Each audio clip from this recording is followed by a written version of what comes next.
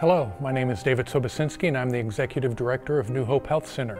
In 2007, a handful of people from South King County came together with a desire to establish a faith-based medical clinic for the uninsured. New Hope Health Center is the result. As an all-volunteer, privately funded 501c3 organization, we are committed to providing primary health care to those who don't have it.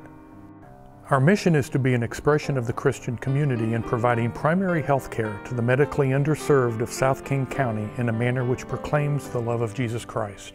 At New Hope, we see people from all walks of life, from people who have been in this country for less than 6 months to those who have lived down the street all their lives.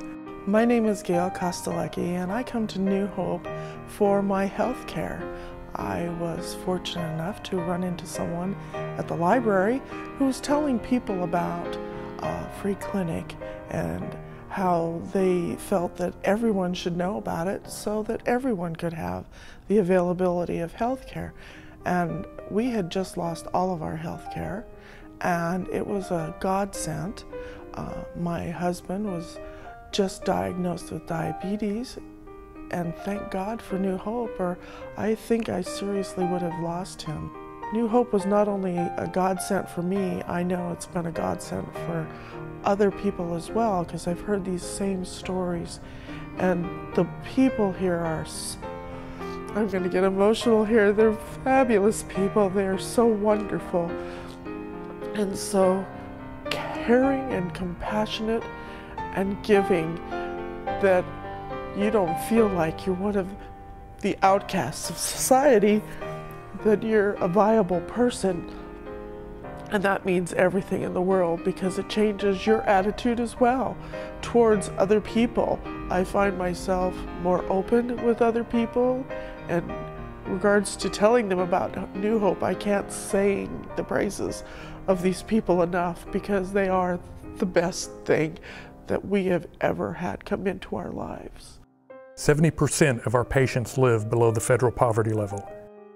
Since our opening in 2010, approximately 700 individuals have visited New Hope over 3,000 times, and the majority of these people consider New Hope to be their medical home.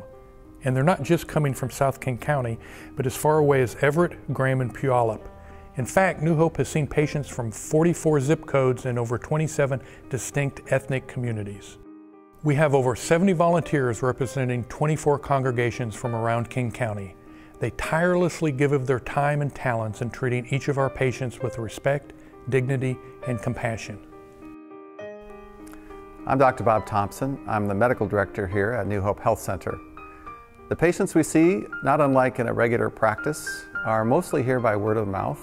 They've heard of us through friends or family. So they come first on a Saturday morning. They are greeted by some of our volunteers. We ask them a couple of simple questions. Are you here for medical care? Do you have any health insurance? And if the answers are yes and no, well, then they get registered. We have volunteer staff who then sit down with the patient and go through a simple registration process, which also includes getting medical history, and then ask questions about what they currently are needing and what they're looking for from the physicians that are working here.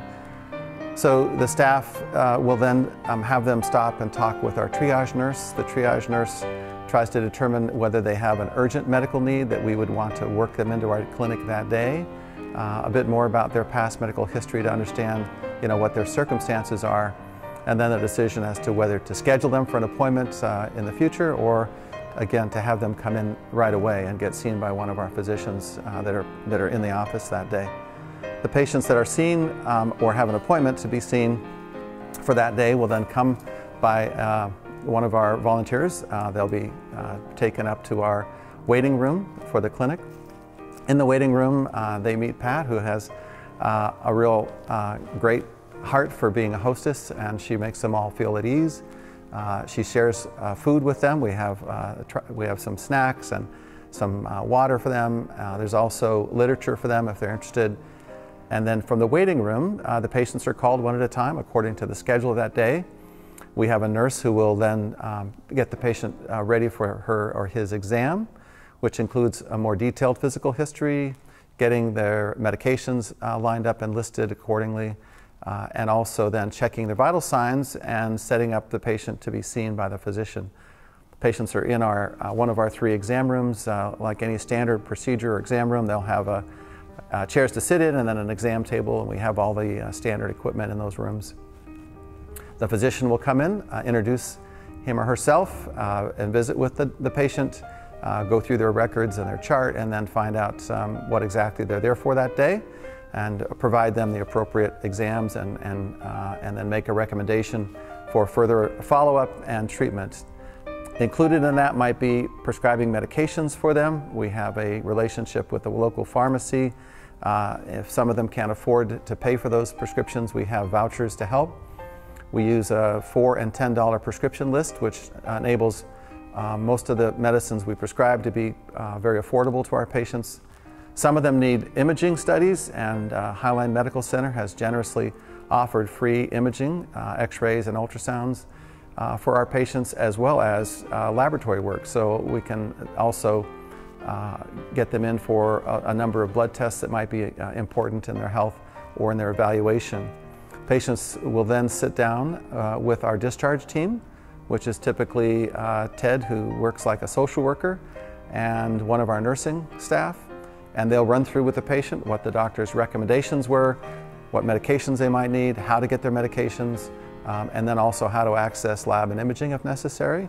Some of our patients are going to require more advanced care, and we work with a program called Project Access Northwest that allows us to have patients seen by specialty physicians, whether it's surgeons or cardiologists or dermatologists. Today it was an endocrinologist that one of my patients was going to need to see. So they help with the paperwork and make sure the patient then can get into advanced care with specialists who are volunteering their time in their clinic to see patients that come out of our clinic and other safety net clinics through Project Access. We then make appointments for the patients to come back when appropriate. Some of our patients are regular visitors depending on the type of disease we're managing with them. Others we might only see maybe once a year if that's all that's required. So that's kind of how the care is delivered, and we've developed some wonderful relationships with many of our patients who have been seeing us now for 3 or 4 years. It's not about just putting a pill in somebody or pushing somebody out the door. Here, when I had problems, they sat down with me and my wife. We held hands and they prayed for me. And the next time I came in, there was dramatic changes in my health. And without the spiritual aspect, without that, the healthcare would not be the same. As you well know, the cost of healthcare grows every day.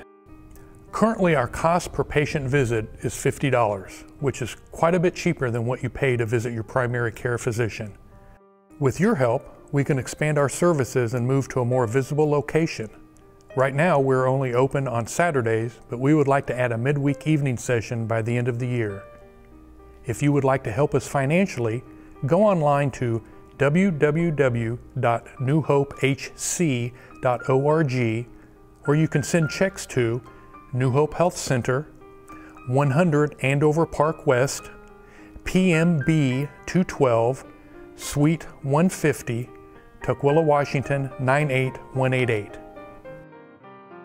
Your gift is tax deductible. If you would like to learn more about New Hope and how you can volunteer, give us a call or go to the website. Thank you for taking the time to view this video.